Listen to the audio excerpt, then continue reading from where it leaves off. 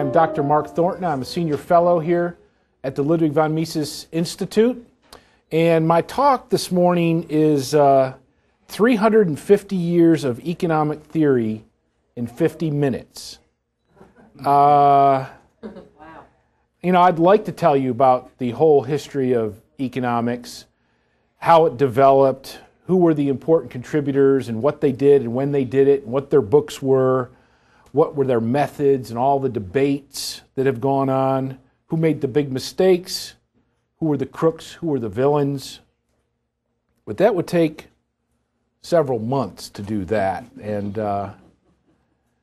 we might hit a few low points along the way. So the question is, what can we do in our time here? Well, usually people want economists to tell them how to make money, right? And so that's one of the things we're going to do, is I'm going to show you how money is made.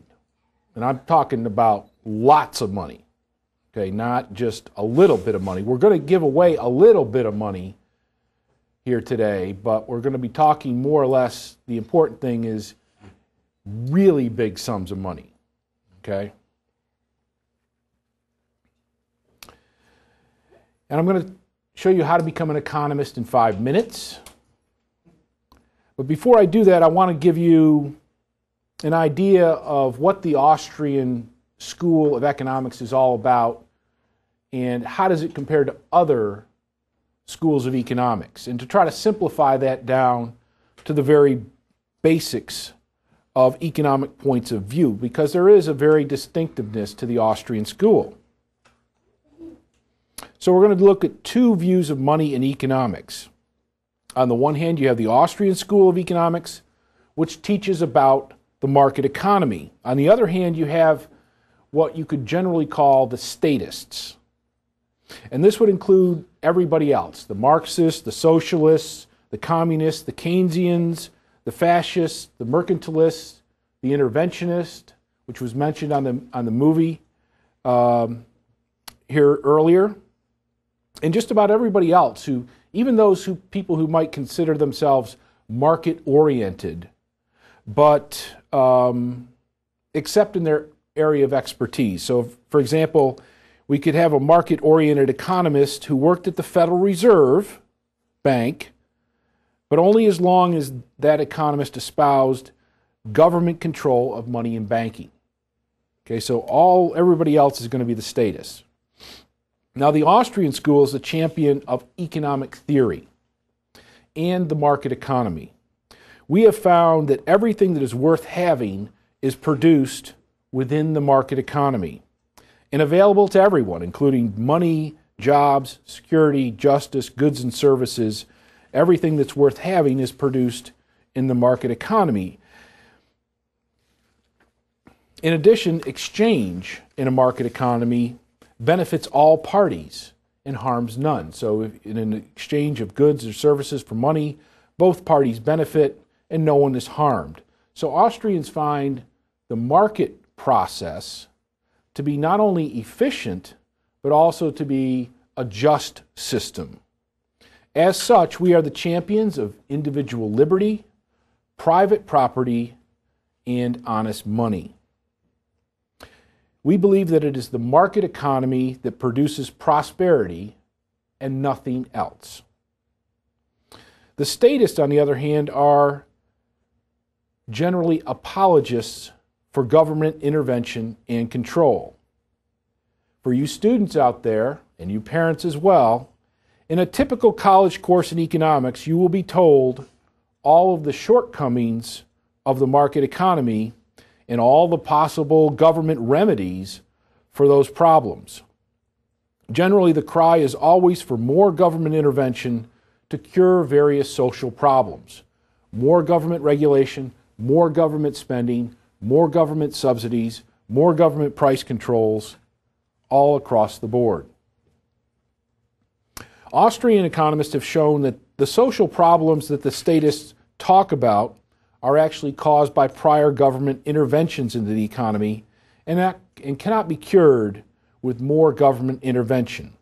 The bigger and more powerful government becomes, the less prosperous the people become. Poverty, unemployment, and inflation do appear in the economy, right? These problems actually appear. People lose their jobs. People have to pay higher prices. People become poor or displaced or homeless, seemingly or appearingly in the market economy. But all of these problems are caused by government interventions that we don't necessarily see, and not the marketplace. Many of you are being homeschooled because of how bad public schools have become.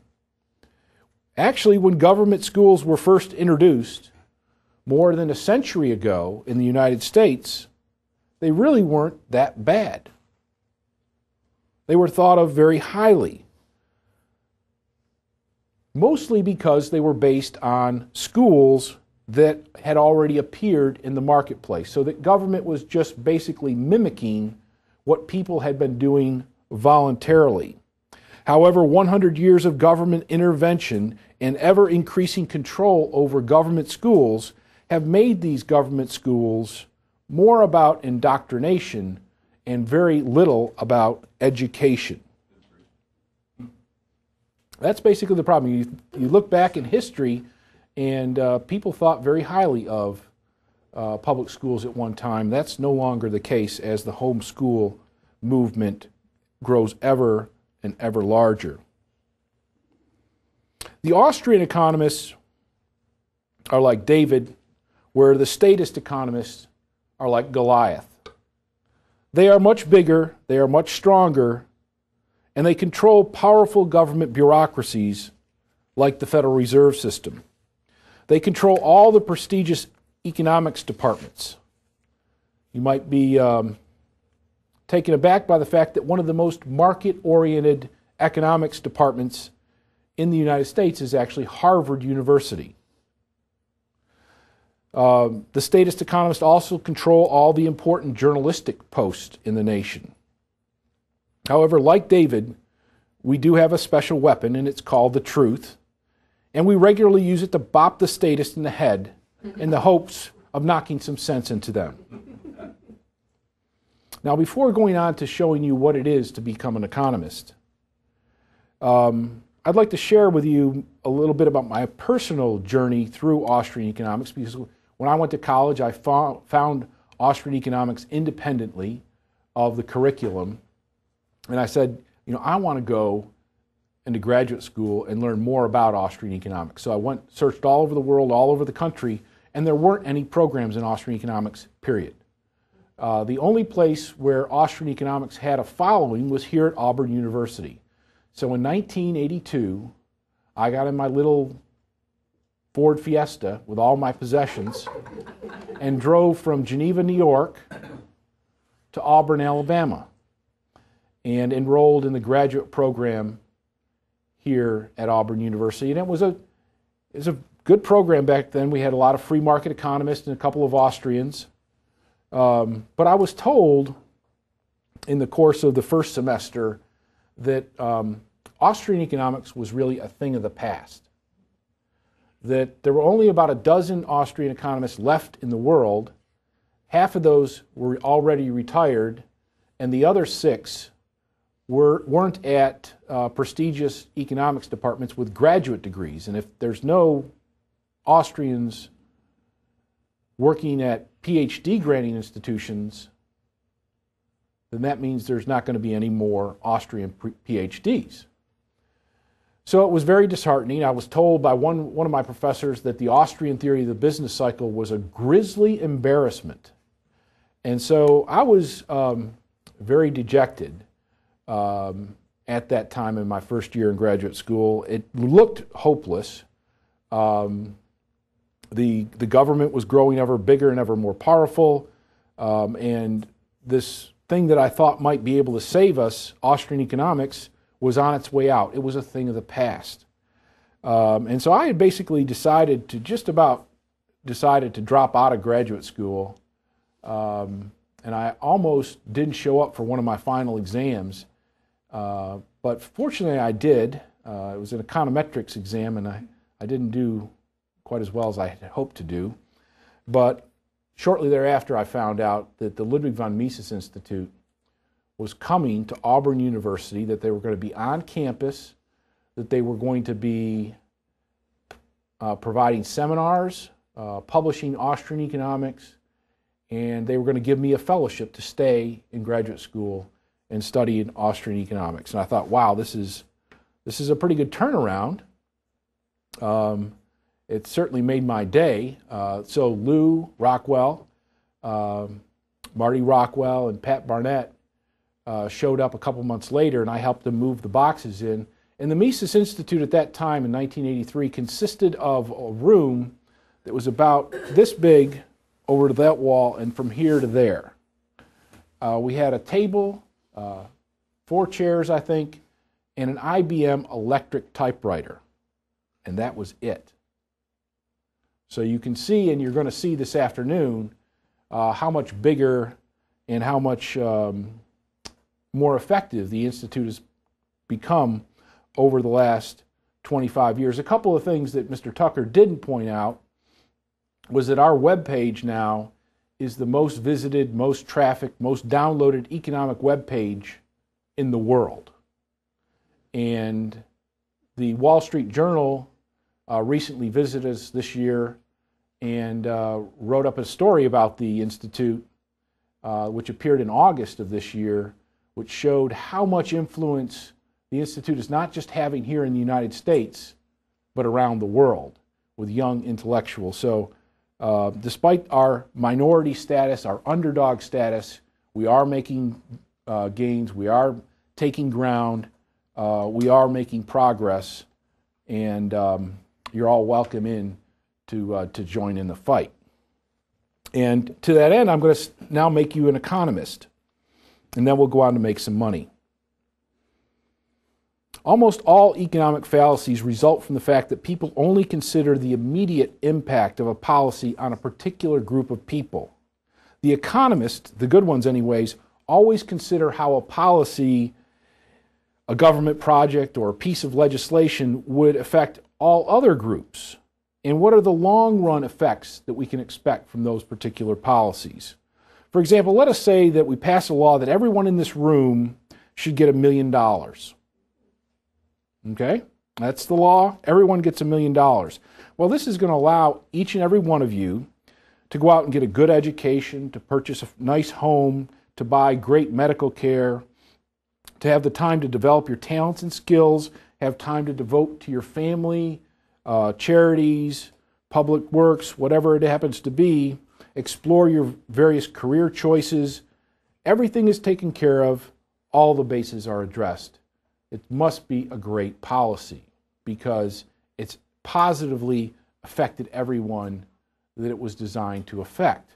But what this leaves out is everybody else. It means $25 or $30 million in higher taxes for everybody else. It means $25 million of lower take-home pay for the other taxpayers. It means less food for those families to eat. It means fewer repairs on their homes and automobiles. It means that they'll have a lower standard of living so that you can enjoy a higher standard of living.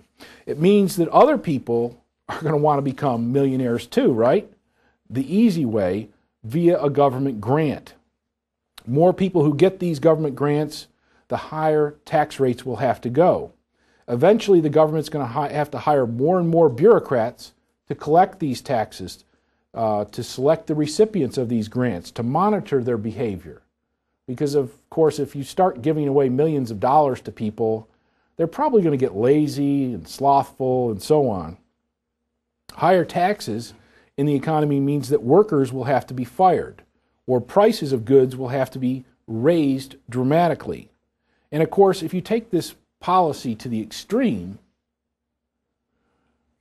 it gets absurd, right? We couldn't give everybody in the economy $1 million and just let them stand back and spend the money.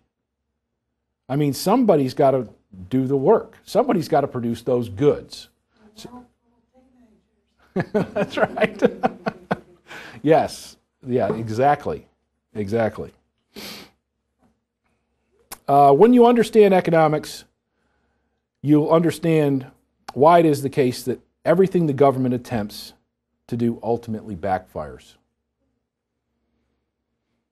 Let's take the example of the minimum wage. It's something that's currently back in vogue. Gubernatorial candidates are talking about raising or creating a new Alabama minimum wage, and it's actually being discussed and talked about all over the country, about raising the minimum wage at state and national levels. Now, if we look at the direct and immediate effect on the group that it impacts, the impact is positive. People who earn the minimum wage are now going to see their wage rates rise in conjunction with that new law. If you ask them, are they for it or against it, they're going to say they're for a higher minimum wage. But if we look beyond the immediate effects and we look at the indirect effects and the effects on other people, what do we see happening? Well, a higher minimum wage means that some people who are making the minimum wage are going to have to lose their job.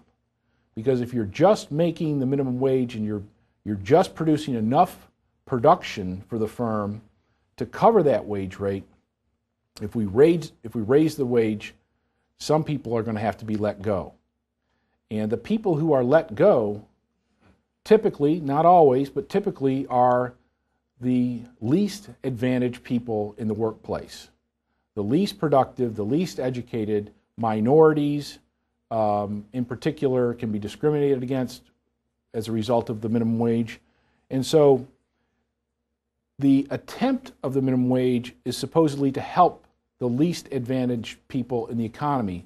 What it ends up doing is hurting the very least advantaged workers in the economy, keeping them out of the workforce and maybe causing a lifetime of living on welfare rolls. If we look at who the policy helps, this is a little harder to see, but raising the minimum wage actually helps high wage workers, union workers, manufacturing workers, higher skilled workers who compete in some sense with the low skilled, low wage workers. And when we raise the wages of the low skilled workers, that creates more demand for the high skilled workers. So we find that unions are actually one of the biggest proponents of higher minimum wages. So it actually ends up helping some of the highest paid workers. So we have to look beyond the direct and immediate effects. We have to look at the indirect effects. We have to look at the longer run effects and what it does to people's incentives. When you understand economics, you will understand why it is the case that everything the government attempts to do ultimately backfires. The more it spends on government schools, the less education we get. The more it spends on research, the less technology we get. The more it spends on medicine and healthcare, the less healthy we end up being, and the less access we have to healthcare.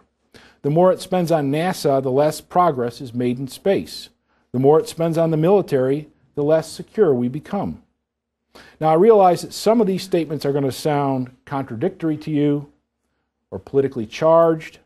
All as I ask is that you examine them over time with your new economic lenses and see whether or not they are true.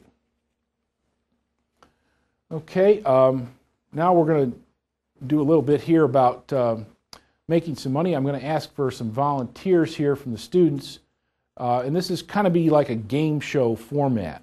Okay, so I'd like the Auburn person. Any other Auburn fans here?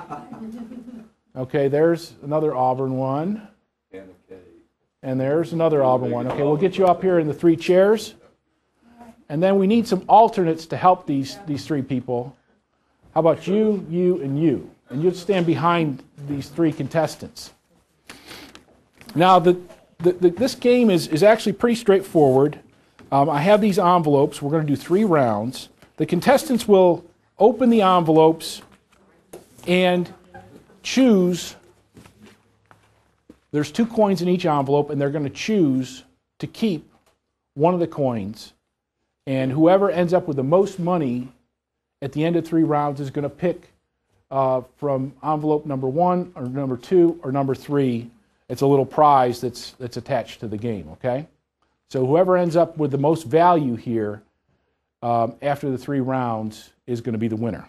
Okay, so you're contestant number 1, round number 1. You just open up that, and you choose one of the 2 coins that are in the envelope. And they're American coins. There's no, you can just rip them open.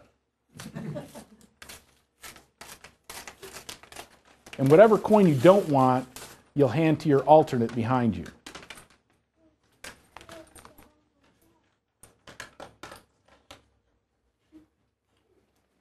Okay, round number 2.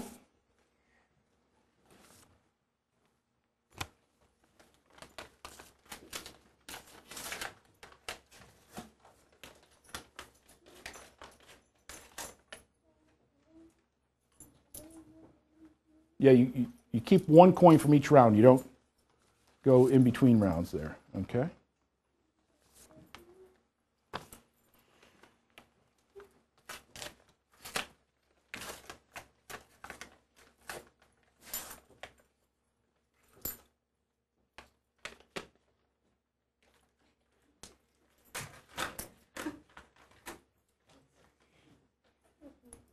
Okay, let's see what the contestants chose here. You've got a $1.25, $1.25, and a $1.25. Let's see. Let me see what you get. Oh, you got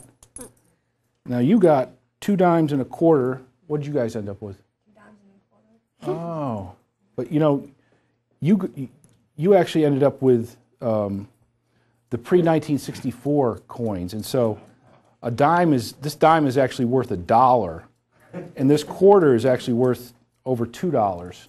So the winners, I guess, are the 3 alternates in the back here. Okay, so we'll go ladies first. You can pick one of the 3 cards.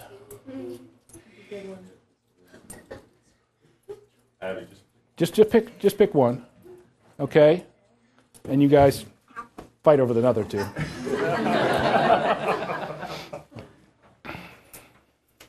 Okay, and you can all return to your seats. Can I keep the coins? Yeah, you keep the coins.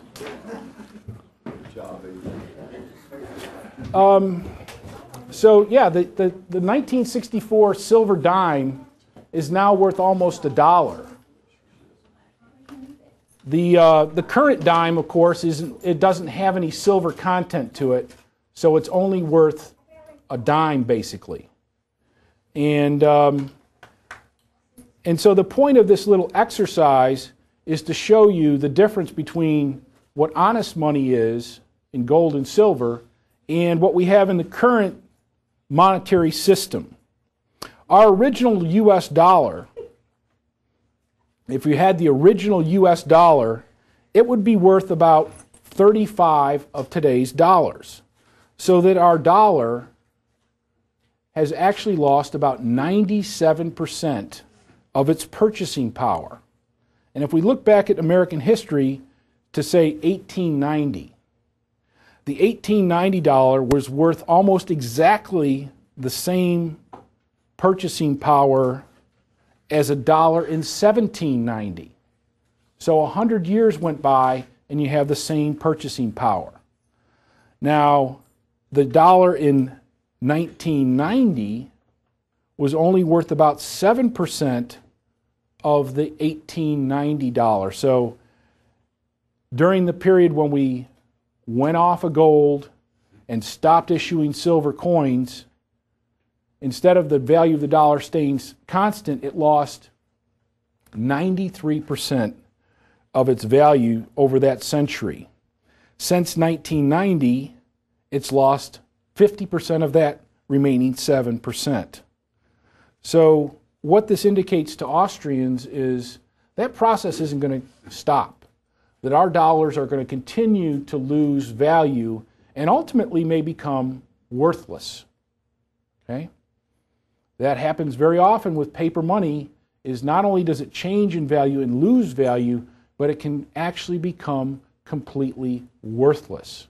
This has happened in recent times in Bolivia. It's happened in Yugoslavia. It happened in Iraq. It happened in the Civil War in the Confederacy. All those currencies became completely worthless. Actually, the Confederate currency is actually doing much better today than the U.S. dollar.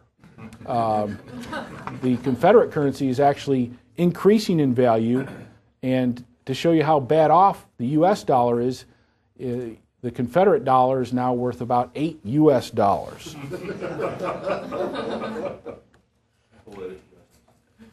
Now, when you look at higher prices, it's very important to look at them with an economist's eye. What causes our money to lose purchasing power? Most people are under the impression that it's just a part of the market process, that things are just always becoming more expensive, that it's just natural for this to happen because it's been happening that way ever since. But that's really not the case. And so when we look at the market economy, we want to see, well, let's see, in some cases, prices are going down. Okay?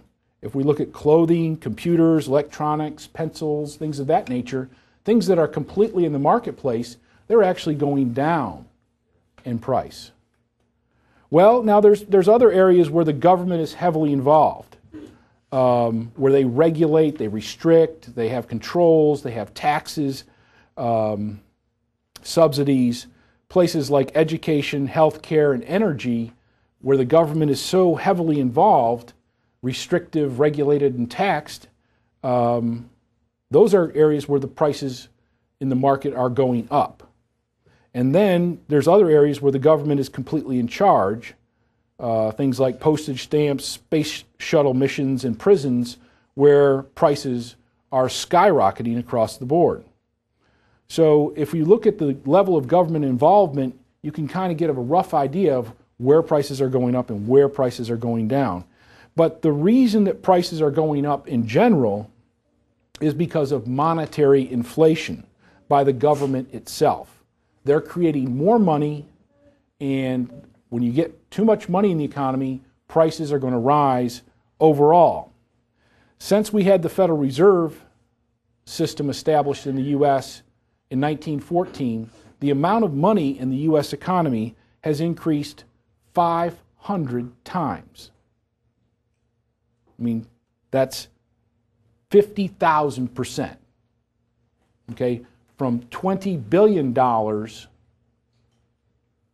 $10+ trillion. Okay, so we've got lots and lots and lots of monetary inflation, and it's just a new version of the same old thing. In the old days, kings would, whenever they get tax revenues in, they would clip the coins, and they would take all those clippings and make new coins out of them. So if the king took in 10 coins in tax revenue, he would end up being able to spend 11 coins because he made that new coin from the clippings. And of course, people caught on to that. I mean, you see a hole in your coin, it's pretty obvious that something's wrong here. And so what the king would do after that was they started shaving the outside of coins. So you just take a little shavings from around the outside of the coin, not the flat part, but the rounded part. And then you take those shavings and make new coins so the government would have more money to spend. And if you look at our modern coins, you'll notice they have a very rough edge to them. Well, we don't really need that anymore because nobody's interested in scraping these things. But the reason that rough edge is there is to prove that the coin is relatively whole and it hasn't been shaved. Okay, then paper money comes into prominence during the American Revolution and, of course, the Civil War. And now paper money inflation has been institutionalized since 1914 with the establishment of the Federal Reserve banking system. Gold was taken out of circulation in the Great Depression. Silver was taken out of circulation in the mid-1960s. And the gold window, where our central bank would exchange gold with other central banks, was closed in 1971. And we've been on a fiat paper monetary system that is completely unbacked and is completely disconnected from any kind of gold or silver backing. Okay, we are on a monetary system by law. Okay, we are required to pay our taxes with this paper money. We are required to accept this paper money for any kind of debts, public or private. This is something we're being forced to use, and that's why we still use it. So we have a fiat paper monetary system. We also have a banking system that is highly leveraged and highly regulated as well.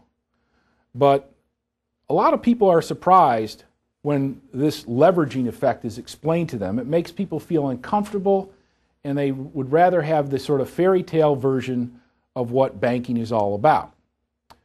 When you think of your checking account, you think of your money is in that bank, and I can go get that money anytime I want.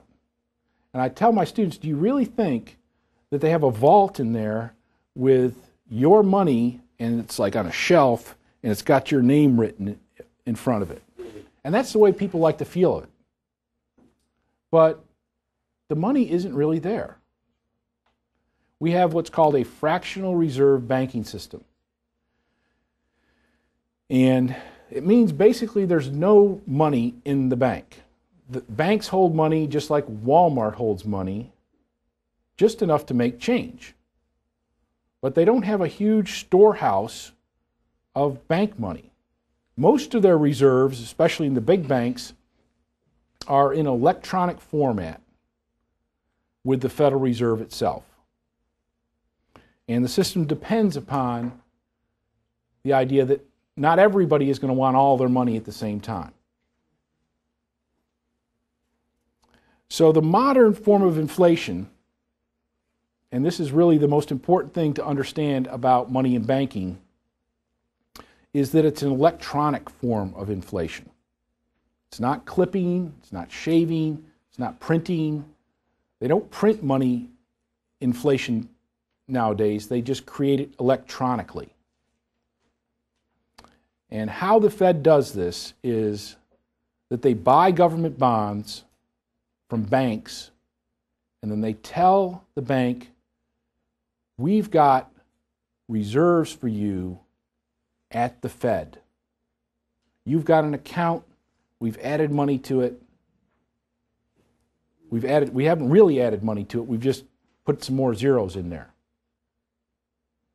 And so that's how they electronically increase the money supply, is just by writing money into existence. And so when you want to learn what the real secret of the Federal Reserve is, that's it. They buy government bonds with electronic bookkeeping entries. So the government spends money, they borrow to pay for it, and then they buy their own government bonds back with an electronic bookkeeping entry. And I teach money and banking courses, and we go through this whole thing about money and banking over the course of an entire semester, and people come up and they say, I still don't get it. There seems to be something wrong here. And I said, there is something wrong here. They are ripping us off. And so that is one of the secrets of inflation. It's monetary inflation is causing price inflation. And in the modern electronic era, that's how inflation is done. It's done electronically with a bookkeeping entry. Higher prices have their problems. It's not just that prices are going up. Higher prices make accounting difficult. They make long-term contracting difficult. They make entrepreneurs' economic calculations more difficult. But the first secret of inflation is that monetary inflation at the Fed causes price inflation. The second secret, which you can't really see, you can feel it, you can't see it, is that inflation secretly redistributes money from some groups of people to other groups of people. Some people are hurt by inflation. Some people are helped by inflation. A lot of it depends on how soon you can get your hands on the money as it comes into the economy.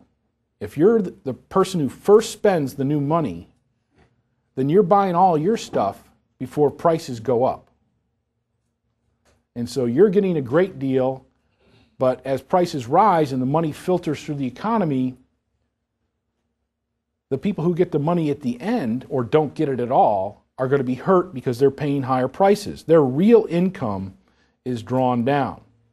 So that the people who are hurt the most are people on fixed incomes,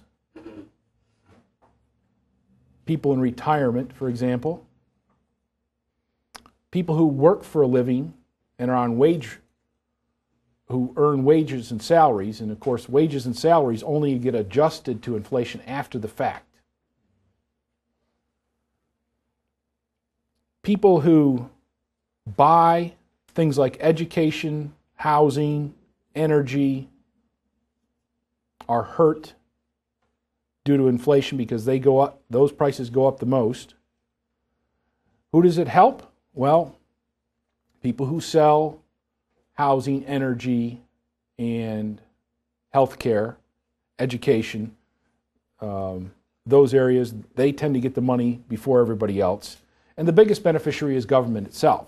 I mean, if you can borrow money and then pay for it electronically in this mysterious way, it's really great for them. I mean, they've got trillions of dollars of debt, and every time those dollars go down in value, it makes their debt easier to pay off.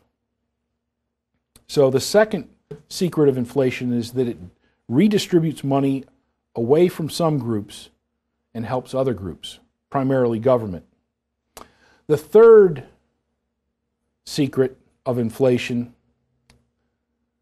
is that monetary inflation causes the booms and busts of the business cycle.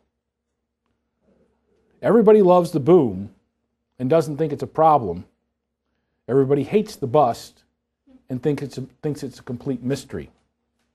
Austrians view it as when the Fed gets active in increasing the money supply and lowering interest rates, they cause a boom.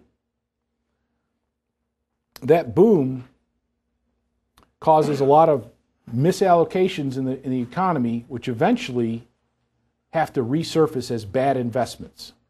And right now we're in a cycle where we've seen a lot of investment in housing, a lot of new home construction, in development during a period of low interest rates that existed over the last several years. And in some places in the economy, there's been too many houses built. There's been too many second homes. There's been too much mortgage debt that has occurred within the American economy and around the world, as a matter of fact, in some places. And eventually, the bust is going to occur. The downfall of the business cycle is going to, the contraction phase of the business cycle is going to set in. And some of those bad investments are going to come to the surface in the form of bankruptcies and unemployment. Hopefully it won't be too severe. There have been housing bubbles in the past which haven't resulted in severe contractions because of the nature of housing being a consumption good for many people. So we've analyzed all the major stock market and business cycle changes over the 20th century and have found that this theory holds up very well in explaining the Great Depression, the tech stock bubble of the 1990s, the Japanese stock bubble, the housing bubble, and other changes in the economy. And so the third secret of inflation is that monetary inflation is the cause of the business cycle. And with that, I think I'll stop, and if we have any questions, I can answer a few questions, and then we'll break for lunch. Yes. The people that are heavily invested in this, keeping the system going, do they believe one thing and talk another, or for the purpose of continuing their good deal, or do they actually buy into what they're doing and what they're telling the general population? I think both. For example, Alan Greenspan, who was the chairman of the Federal Reserve until recently, he knows about Austrian economics. He was a student of economics in the 1960s and attended Mises' seminar and Ayn Rand's philosophy seminar. He wrote that the gold standard is the only appropriate, honest monetary system. And so I think he understood it very well. And that listening or reading him was always misleading because I think he knew the truth but was telling a story to try to keep markets settled. And it was interesting, in his last year as chairman of the Fed, he said that, first of all, he said there's no housing bubble. And then he said, well, there is a housing bubble, but it's a good thing because people are able to take equity out of their house and mortgage and spend it into the economy. And then he said that he didn't think that the housing bubble would be a problem. And then his first speech after leaving office, he said, the housing bubble is over and prices are never going to go down. So I get the sense that he understands Austrian theory, but that he was trying to mislead people. Others, I think, believe the story and believe it rather convincingly. You know, the deal with being a statist economist is that it's lucrative in the sense that there are plenty of jobs in government and the Federal Reserve. If you buy the party line and you do what's expected of you, you know, you can imagine being an economist working for the government. I mean, it'd be like, how tough is that? Do you see that as being the next bubble, that because they've run out of places to go in the true economy, that they have to keep things afloat, they have to forge their own. So they will actually, the government will be the next, bubble. Yeah, what comes out of this is hard to tell. I mean, they do go through periods where they say, okay, let's let all this nasty business occur. And other points, because maybe election is coming up, they'll say, we got to continue this on until after the election. So very often what you do is you think of the Fed behavior in terms of elections. So I expect them not to raise interest rates until after the election. And even then they might not do it, but I certainly don't believe they're going to do it before the next election. They might do it the meeting subsequent after the 2008 election. Yeah. No, this one right here. Yeah, that they're going to keep interest rates where they are until at least after the election. So that's another sort of timing factor that you want to look for, is the Fed is considered independent and scientific, but it bends to political pressure, for sure. If it doesn't, Congress would simply, and the president would simply step in there and rewrite the legislation. As it is, being semi-independent is good for their image. And Bernanke will want to demonstrate his independence and his toughness in the first couple of years of his administration. So look for those things in particular. 17 increases since he took office. That, yeah, well, Greenspan started the increases. Bernanke was there on the board as well. And Bernanke allowed a couple of more increases to go into effect before he stopped the increases. He wanted to stop those increases going into the election because it was already starting to have a noticeable effect on people's adjustable rate mortgages and things of that nature. So they wanted to let off a little steam there. We'll have to see what happens after the election. Wasn't their last meeting just a couple of days ago? That's right. I didn't hear what they did. They didn't do anything. So. Is the gold standard gone? Is there any hubbub about? I know it would create trouble for the government because they couldn't make all that money with their scam going on, but lone voices out there talking about tying it to something. Oh, absolutely. I mean, I think that gold has become a hot topic of conversation because of what's happened in the gold market over the last couple of years. And I think the momentum will depend a lot upon what's going on in the gold market and hopefully political change as well. The United States could start a return movement to the real gold standard just by our independent, without having any kind of international agreements. If we went on a gold standard, it would more or less force our trading partners and ultimately the whole world back onto the gold standard. But who knows? You know, those kind of ideological changes, and that's what it really is, you know, we've got to get people to think right before they do right. And some of the good thinking in the world is not necessarily going on just in the United States, it's going on elsewhere. And so maybe that movement may emerge from some unforeseen place elsewhere. Have you heard any talk about some of the Middle Eastern countries that we buy oil from beginning to mention the idea of being paid in some form of gold or gold certificate because they understand the devaluation of the dollar? Well, one of the things you want to understand is that the U.S. dollar is a world reserve currency, which means a lot of these other central banks hold dollars as part of their reserves. And so if the dollar is going down, they're losing money. And so there has been talk about selling oil in terms of euros rather than just dollars, of exchanges trading oil in euros and other currencies, as well as gold. I mean, the people of the Middle East, the peoples of the Middle East, the peoples of South Asia, India, China, Southeast Asia, these are people who know the ravages of inflation historically. I mean, for hundreds and hundreds of years, and they keep their wealth not in terms of the local currency, but in terms of gold, of simple gold jewelry.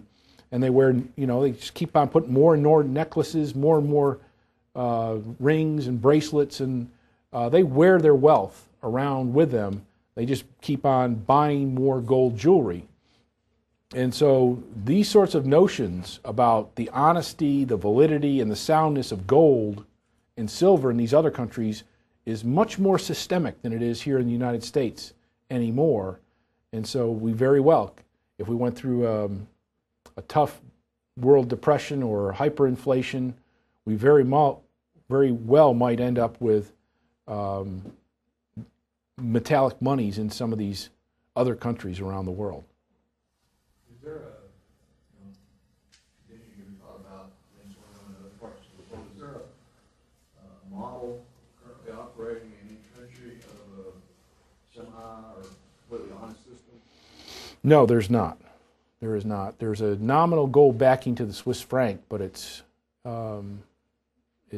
just a token remuneration or foundation for the value of that money. In other words, if you wanted the gold value, you'd be losing money. So there's no system in place. There's only theory in place. If we were to go to the gold standard, how much money would how much money would exist? I mean, how much gold does the government have? Do they have any? Well, we don't know how much they have. They supposedly have quite a bit. Well, nobody has. The Federal Reserve has a lot of gold. All the central banks around the world hold a lot of gold.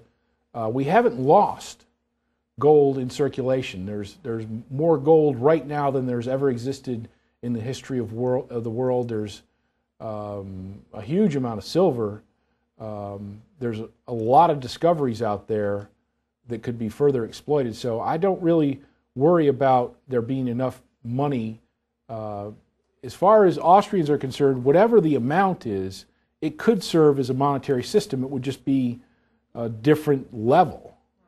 And the only problem is the temporary problem of reaching that level. But I think that there's enough gold and silver out there to create a worldwide monetary system without any trouble whatsoever.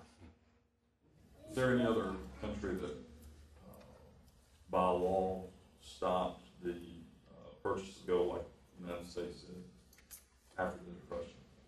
You know, that's a good question. I would expect there to be other countries, but I've never heard one way or the other. A lot of countries actually went off the gold standard altogether during the Great Depression. But the United States is the only one that I know of that actually said people aren't allowed to own gold and you have to sell it to the government. It's interesting that the Federal Reserve, from their impact to the Depression, and then the actually stopping the ability to hold it, it was almost as though it threatened them in their ideology that they were trying to promote. Yeah, it's like the whole world doesn't realize that the Fed actually came into existence well before the Great Depression, and they actually tripled the money supply between 1914 and 1929. It was the biggest, one of the biggest increases outside of war that ever, well, actually part of it was war, but it was a huge increase during that period of time, and everybody thinks, well, that was the market economy, and it really wasn't. That's right. We had gone through the progressive era,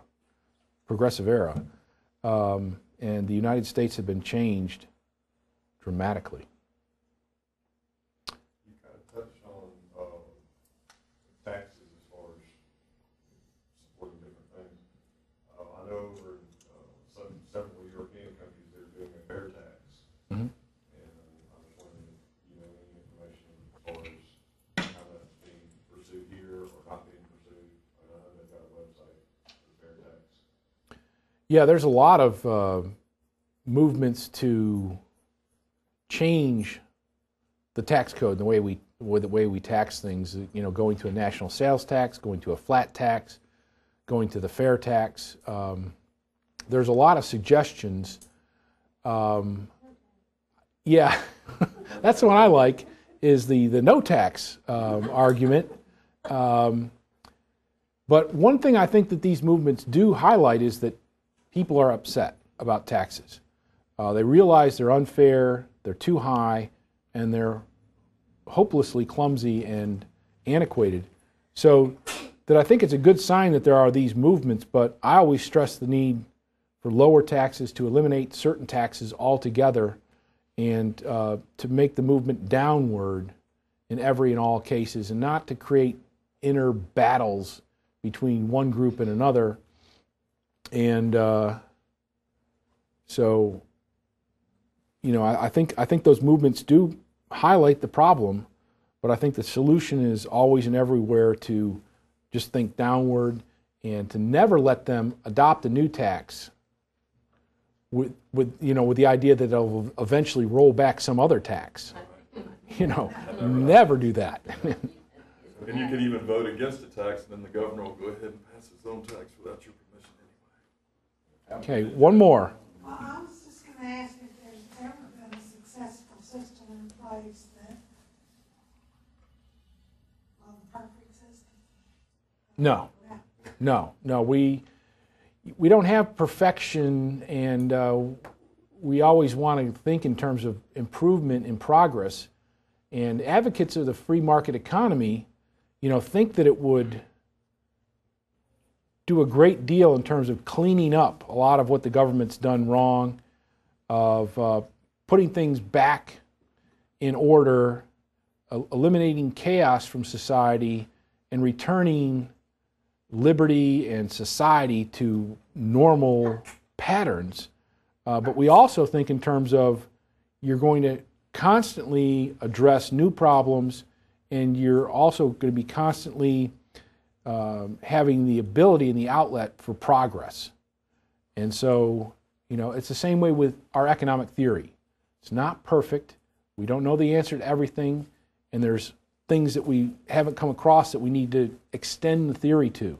So it's not really a matter of ever shooting for perfection. It's always shooting for what human beings can do. And the basic answer is we can do a whole heck of a lot if we're allowed to do it in the absence of government intervention. Well, thank you very much for your attention. You're all great contestants here this morning, and it is now lunchtime.